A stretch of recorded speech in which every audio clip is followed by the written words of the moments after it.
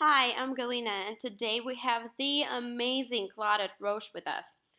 Claudette is an award winning accent and dialect coach. She was named one of the top 5 voice coaches in Hollywood.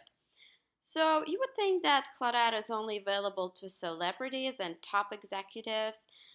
Well, actually, Claudette has created mobile apps that help speakers of other languages reduce their accents while speaking American English.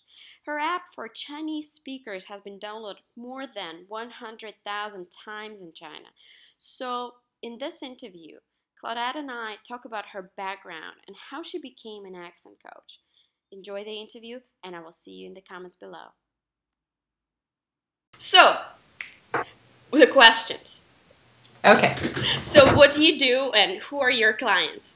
Okay, so what I do, I'm a dialect coach, or as I like to call myself, an accent coach. And my clients are everyone. I teach different accents to different people. So I teach foreign accents to American actors. I teach the American accent to foreign actors. I teach the American accent to real people, not actors. And I teach American actors to Americans. Wow, that's a Well, lot. that means, so if let's say they're from California and they want to sound like they're from New York. So they're still American, but it's regional. So now I have to teach them, to their ear, it's a completely foreign accent. They've heard it, but they've never done it. So I teach everything. So I teach foreigners to sound American, Americans how to sound foreign, blah, blah, blah, blah, blah, everything. So cool. How did you get started as an accent coach? Oh, well, interesting question, because number one, I was born in England, and so I had an English accent growing up, and then I moved to, my family and I moved to Montreal, and I didn't want to go. I loved England. I loved my home. But we lived in Montreal for a long time, so I had to keep amending my accent. So when I left England, I used to talk like this, right? So like this.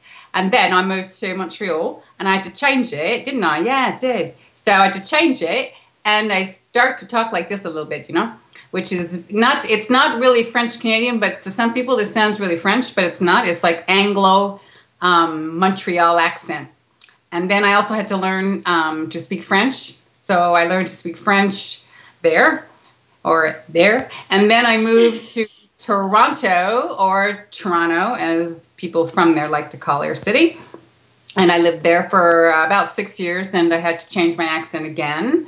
Then I moved to LA, and that wasn't so much of a transition because I had prepared for my move. I knew I was going to move to LA, I think when I was 5.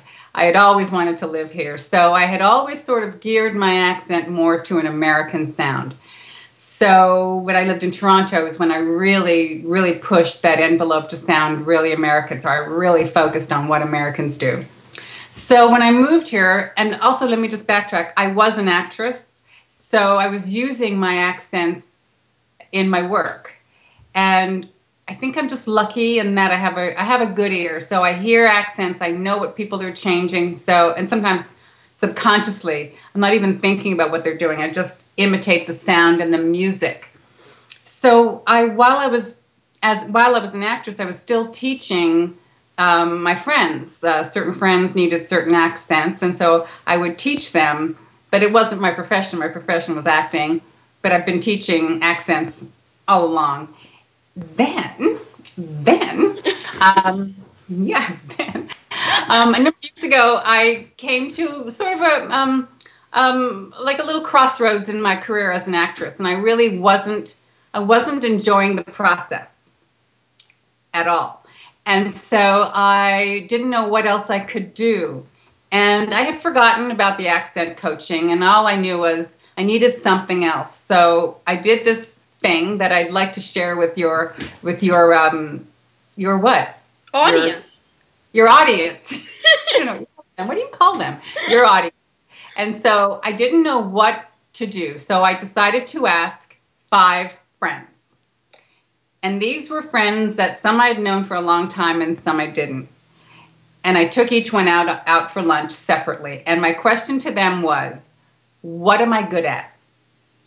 That's all. Just what am I good at? So the first person said that I was a good cook. And I said, true, I am. Amazing. And what can I do with that? And she said, you could have your own restaurant or a catering business. And I said, no, thanks, not for me. Next friend said that I was a good writer with a T, and that I should write screenplays or work for television or something. And it's not that easy to do.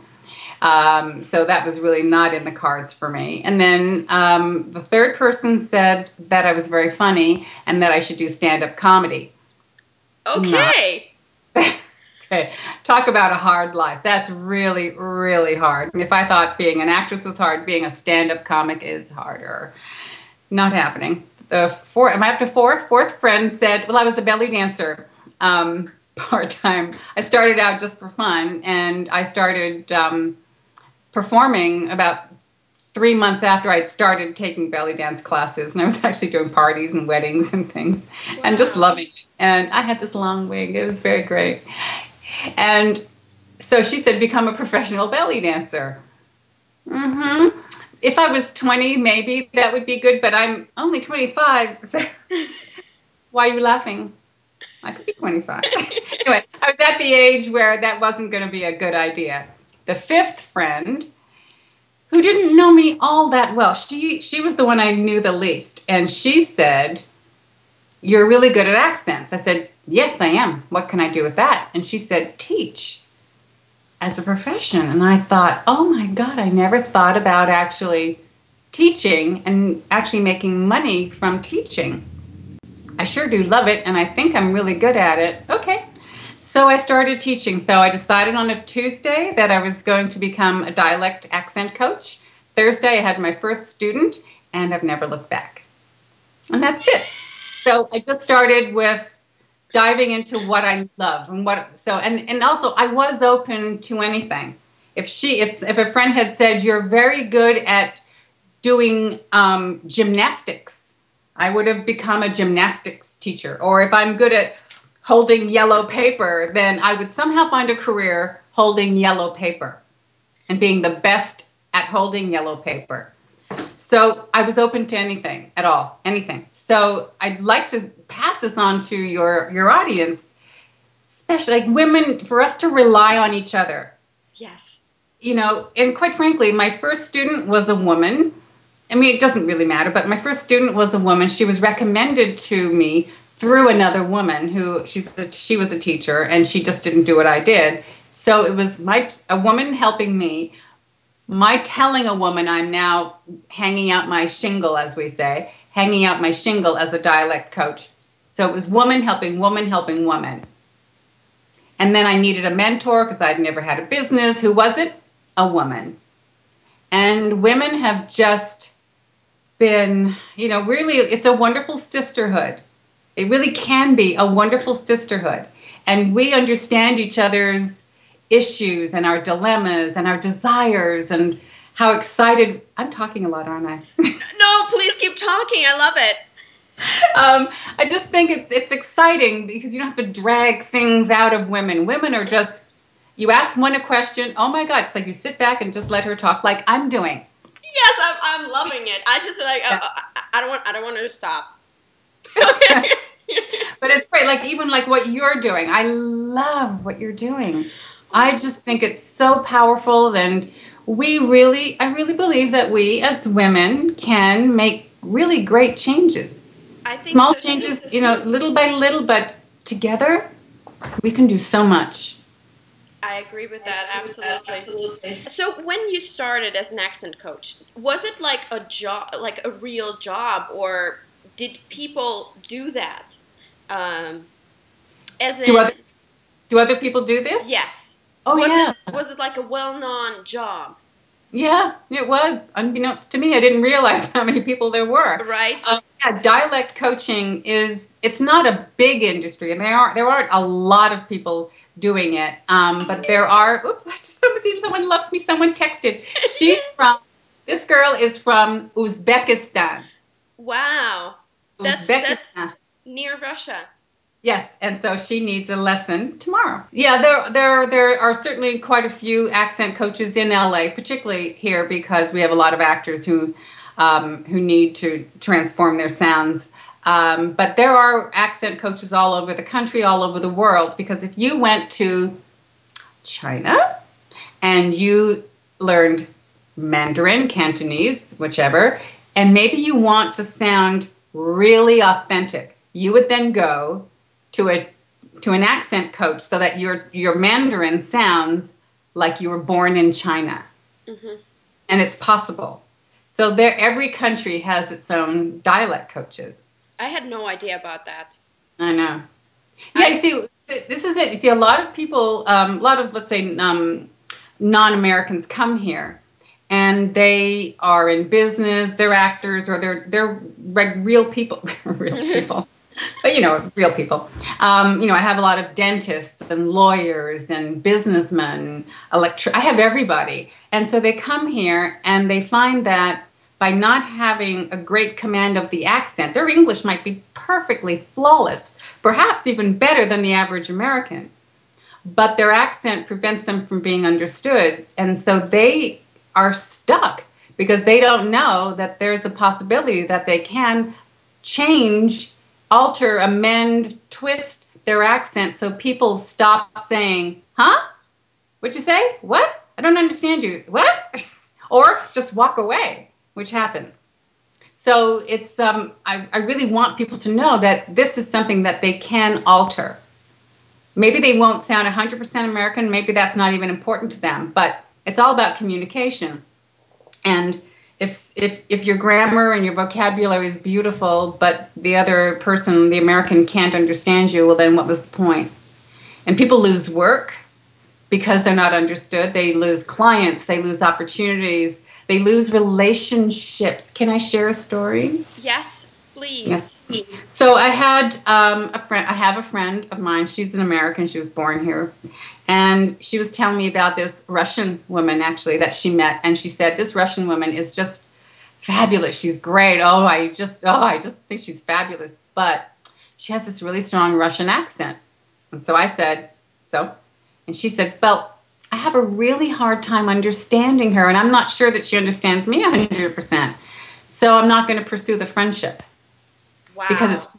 Because it's too much work.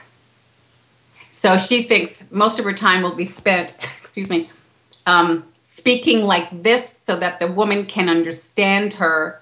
And then also the Russian woman is speaking to her and she's only getting 10% or whatever percentage of what the Russian woman is saying. So now everyone's tense. They're both not understanding. So she just walked away from the relationship. Isn't that a shame? This is incredible. Yep. So I know that you help people by you created an app for different speakers, right? I did. Well, I just found that working one-on-one, either the person comes to my office or we work on Skype is great. But there are certainly so many more people that I'm not able to reach. So I was going to do DVDs, but then someone said, that is old school. No one does DVDs anymore or CDs or any of those E's. And so I thought, well, then I guess there's no other option. I just don't do anything. And then my website designer said, let's make an app. And I didn't know what an app was when we started this whole process. And I said, well, how are people going to learn an accent over the phone? I don't understand any of it. And so he said, just go write the script and I'll put it together and I'll make it happen. So I thought, well, let's address, at least let me not do, I didn't want to do a generic American accent because you wanting to sound American and someone from China wanting to sound American, but your issues are different from someone from China. Someone from China, it's different from someone in Korea learning to sound American. So I can't tell you as a Russian to do what I do for the Chinese because it's different. So I decided to make an app for Chinese speakers, and then I actually have one for Korean speakers and Japanese speakers and Spanish speakers, and I've got a number of others waiting. Russian! And I've got one for Russian coming, India, Pakistan, or Pakistan, as they say in America, Pakistan. And we're going to create one for Iran, or as some Americans say, Iran. Iran. Iran. Oh, sorry, Iran. Sometimes they think they're saying a foreign word with the proper accent. For example, Spanish words used very commonly here. So we have a word, I'm going to write it. Cool. That's my dog. That's his American accent. Does he also teach other dogs the American accent? I make him work. So this is the word. Salsa. Right. That's how it should be said. But most Americans don't say salsa. They say salsa. Salsa. Not even salsa. Salsa. And then they put the salsa on their tacos. Okay. Yeah. They have balsamic vinegar on their salad. And in their mind, it sounds foreign and perfect. They don't understand that salsa, taco, and balsamic is strange. Yeah. Because in Spain, or in Latin America, salsa, taco, and balsamic, or balsamico, if you're Italian. So, Claudette, I thought maybe could you give us some tips for, Chinese speakers? Oh, sure. Spanish speakers, because there are a lot of them, and Russian, because I'm Russian. Okay. That was my computer telling me it's 7 o'clock. Okay, so Chinese speakers. I made a note here. Okay, so one of the things that it's not just Chinese people that do this, but a lot of people, but we're speaking about Chinese, so I'm going to keep it there. So I'm just going to use my little whiteboard. Wow. Wow. You have a lot of equipment here. A whiteboard is a lot of equipment. Okay, so there's this sound. There are two sounds. So we have this word. Apple. Right. Now, there are two things that Chinese people tend to do with this. Number one, they'll take this and make it more eh. The final L sound here, they don't use. They cheat it. So instead of apple, they say apple. Okay. And all I did was pull. My tongue never made an L. So it's quite typical for Chinese people to say people instead of people. Final becomes final. All becomes all. Ball becomes ball. So they're not quite making the L. So that's a very strong sound. Does that make sense? Yes, and is it the work of tongue that kind of finishes this? Right. So the thing is that final L sound, it's not just Chinese people that do it. And actually some English speakers do it. Some people from the southern United States do that. Okay. Same thing, exactly. And actually where I'm from in England, a lot of people where I'm from don't use the final L. So the word final, where I'm from originally, would have been to some final. Again, I'm not going to use the L. I'm from East End of London, so final instead of final. So it's quite common. So it's not just Chinese people. And then this sound of Chinese people, if this is the word pat, so most Chinese people won't say, pat, they'll say pet. Which is, again, a whole other word, and now I don't understand you. Pat becomes pet. So I don't pat you on the head, I pet you on the head. Pet. So that's a very common thing for Chinese people to do. The final L, not using it properly, not using L strongly enough, always. And then the becoming eh. Which again can change the word, because if you're trying to say that you're very bad, you're bad, and If I don't use it, I've just said, your bed, your bed. And I'm going to think, I'm a bed. I'm a bed. So that's where the miscommunication happens. So even slight change of vowels can lead to miscommunication. Wow. Especially if there's a word like it, like that. Mm-hmm. You know, if you say something like, let's say you said apple. Well, I'm going to think, okay, apple. She must mean apple because there is no other. We don't have an apple. There's no such word in English. So I'll figure it out. But the problem is when there is a word similar. So if I wanted to say, my dad is here, my dad, and I used the wrong sound, I now say, my dad is here. My dad. Well, that's not good. So it's like the death or something? Correct. That's what I'll hear. Oh, okay. Which is, well, okay, I understand. But, I mean, don't people try to kind of understand the context of what the other person is saying? If they take the time. But if they don't have the time and you're in a store and you need to communicate, and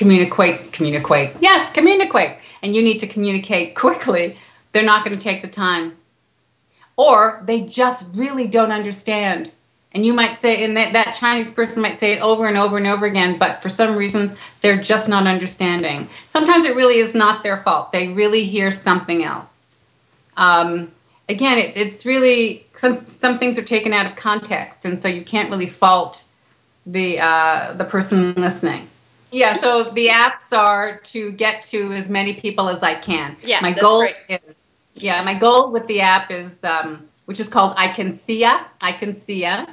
And so I Can See Ya is, my goal is to have everyone have the app, of course, but it would actually make everyone sound the same so each person can understand each other, so that eventually someone from China can have the app and speak to someone from Russia when we have it out. So the Russian and the Chinese person can speak English, because that'll be the common language, the same way, and they'll understand each other. We need a Russian app to understand Chinese speaking English. I know. Soon. I mean, I keep saying that, but soon. It's, the process of making apps is annoying. Those of you who have my app understand the work that I've gone through for you. It's really hard. But it looks so good. And thank you. So yesterday I was going through the Spanish app again because there is no Russian app for so far. So yes, I heard you. Wow, you're annoying. So I was wondering maybe if you could you give some examples for some tips for Russian speaking okay, what you just audience. Said. Tips. Okay. Tips. So Russian, what can I give you? Russian, it's not so much you, because your accent isn't, your accent's quite lovely. So, yeah, it's lovely. Russians can say, instead of think. Mm-hmm. Instead of, Russians love voiced consonants like L and M and D and N. They love them. So, for example, instead of American baby, Russians, baby is baby. And everything, when Russians speak, it's so much in the throat. It's so relaxing. It's my favorite accent to teach. I don't know why. I taught it on Sunday to an African American to sound Russian. And so the Russian speaks from the back of the throat. Is here. Maybe I exaggerate because it's comfortable for me. The rolling R, Rasha. So Russians, compared to Americans don't what we call roll the R. There's no R in American English. So that's something that has to be gone. So, it's not Russia, it's not America, it's not any R. And so R has to change. The big sound is the like in Russia.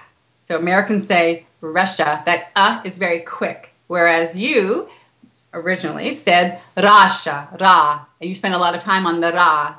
And, so Russians say come here, come. Whereas Americans, come here, come here. It's very quick. So Russian And is so, more open, maybe. it's not open. It's the opposite. It's No. so far back, but it's just the enjoyment of voices. I just think you people wake up and think, I can talk and I am fabulous. I'm fabulous because I have great voice. I think the Russian accent is just, oh, I'm sweating. It's Well, actually, so no Russian is born with the r sound. they have to, no, of course not. Yeah, well, some people think that if you were born Russian or in Russia, then you automatically have this, right? No, I remember myself practicing with my grandparents the whole summer vacation, and doing, yeah, just practicing my accent, basically. I know. I have students who, because when I tell them I don't want this, and they say to me, but I spent years in school learning to roll. What? Now you don't want this? No, I can't have it. But really, so, and they have to unlearn what they had spent so many years. I know. So the R changes, the changes. Russians do also like what the Chinese do with a and eh. They do the same thing. So Russians would say instead of happy, hippie, hippie instead of hat. Mm-hmm. And so I don't have a cat, I have kit. Look, kit instead of cat. So it's similar.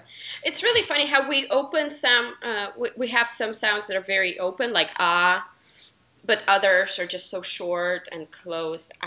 It's so Yeah, weird. no, but it's American English is the same thing. Some things are very long, like long and dog, and then you've got cat. So you spend a lot of time on but the sound of like get, is very quick. The American accent is actually quite flat. So there isn't much song to the American accent. I mean, there is, of course, but when I teach it, I have, depending on where the person's from, I have to flatten out their accent. So, for example, today, my Russian girl, she was actually making fun of her own accent. It was hilarious. And so she had to say some sentence. She was recording her voicemail message and she wanted it to sound really American. So the message was, hi, I'm Maria. So it's, hi, I'm Maria. Leave a message and I'll get back to you as soon as I can. But she kept saying, hi, I'm Maria. Leave a message and I'll get back to you as soon as I can. I said, no, leave message, not leave message, don't leave a message. So for her to flatten it out was so hard because she really wanted to sing. And then she got crazy and like, leave a message and I'll get back to you as soon as, which now sounded very Italian. But the American melody is actually, leave a message and I'll get back to you as soon as I can. So it's flat and then down at the end. So thank you so much, Claudette. I really appreciate you doing this again. And baby. And all right, get in touch with me. Yes, and you have this amazing, beautiful dress, and on the video, oh my God, it's so beautiful. That was the interview with the gorgeous Claudette Roche. Make sure you check out her website at www.theaccentcoach.com.